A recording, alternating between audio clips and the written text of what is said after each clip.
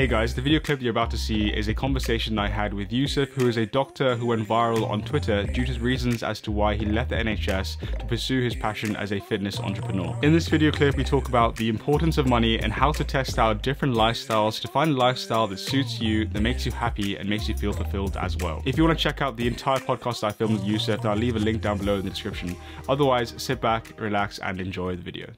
And on that kind of point of money, so I'm obviously still a student, so I'm still living the student lifestyle. But when you go into your career, you do medicine for 2 years. How important does money become in the picture of things? Because if let's say they offered you the same salary that America earns, right? So a huge amount of money. Let's say it's 400 grand a year. Eventually, when you're a consultant, is that something that would change your mind, or is it not you personally, or just generally as a thought? How important is money at that stage, in life? So the framework I would use for this is that there are different currencies that appeal to different people and different personality types. So you've got money, freedom of time, freedom of location, and satisfaction or impact. And each job will give you a different combination or different flavor of each of those four things.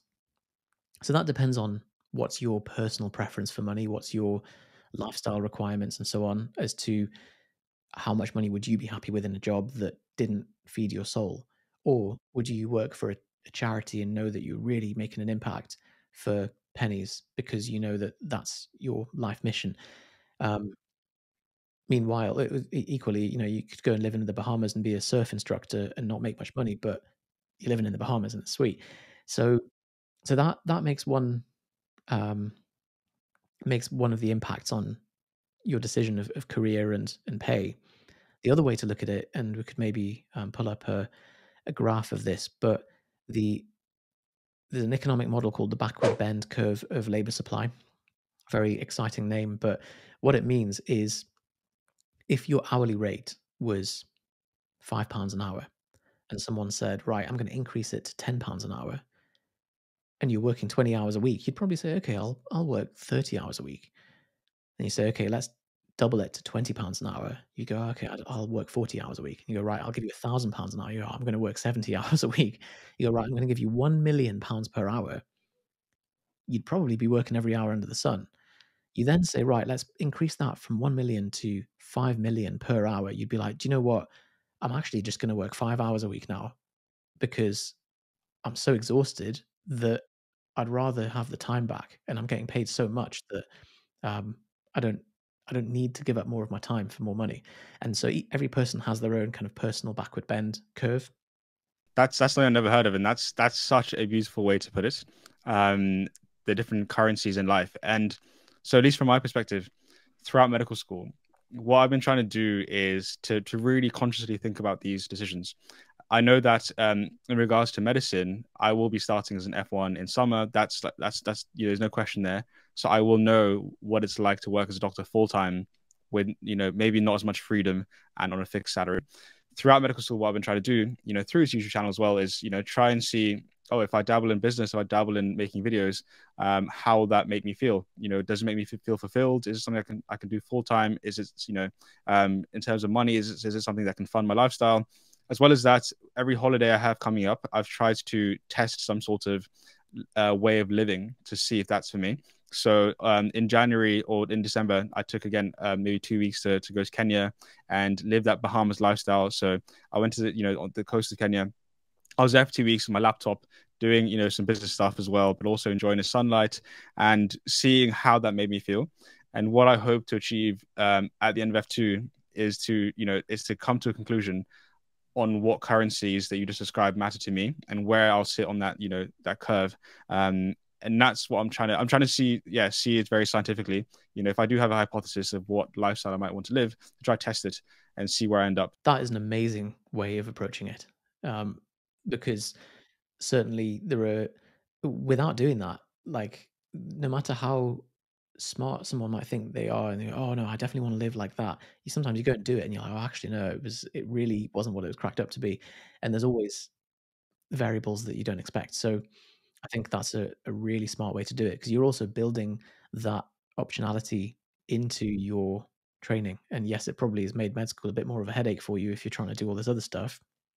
But if by the end of F2 you've got a bunch of roads opened up to you, then you're sorted.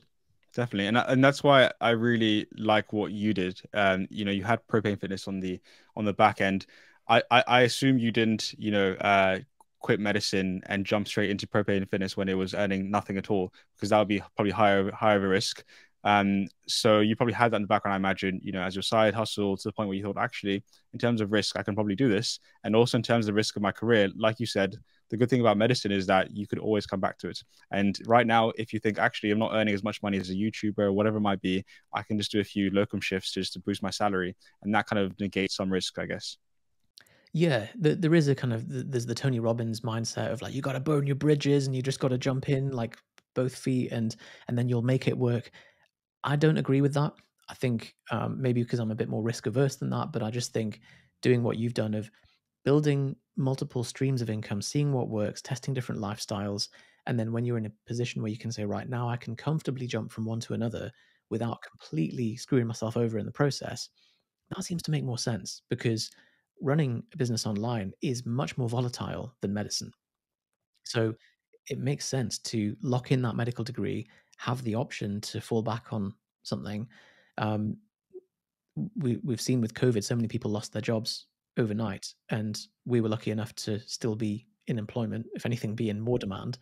Um, so so yeah, I think I would recommend anyone to do what Kenji's done, is of building stuff in the background, whether it's just a creative outlet or a source of cash or whatever. Give yourself options. Absolutely. Yeah, that's so true. And I guess on the final point on that is that going back to what we said, everyone might look at, I don't know, Cristiano Ronaldo and think, oh my God, I really wish I was him, but he's earning so much money. But if you actually put yourself in his shoes, maybe he's working 100-hour weeks, maybe he never gets to see his family, maybe all the pressure of trying to perform all the time can really make your life miserable. And if you're not willing to trade all aspects of your life for that particular person you're comparing yourself to, every single aspect about who you are, your whole entire lifestyle, then you can't compare at all, and just try to focus on you. Yeah, totally agree with that. There was someone on my course a few years ago who was like, "Oh, I'm so jealous of her, um, of Kate," and I was like, "Oh, how come?" And she was like, "Oh, she always gets good grades." I'm like, but also like the rest of her life is terrible. You look at she's been working in an abusive job with an alcoholic father who's um, s- hints of her hitting her, and she's looking after her mum who's unwell, and but she gets good grades. Like, would you trade your stately home in Berkshire and your happy family for that? Like, as you say, it's got to be a full trade, otherwise it's you know Yeah, because what you end up doing if you don't think of it that way, you'll end up comparing each individual specific point about your personality or what you want in life with absolutely everyone. And the thing about the internet now is we all have Instagram. So you have an unlimited pool of people who you can constantly compare yourself to. And that's just a recipe for disaster, isn't it? Pretty much. if you want to say, "Oh, I want to have the portfolio of Warren Buffett, but the sprint time of Usain Bolt and the body of Arnold Schwarzenegger," and you're like, well, there isn't a person who does that. Exactly. Maybe in our heads, but not in reality.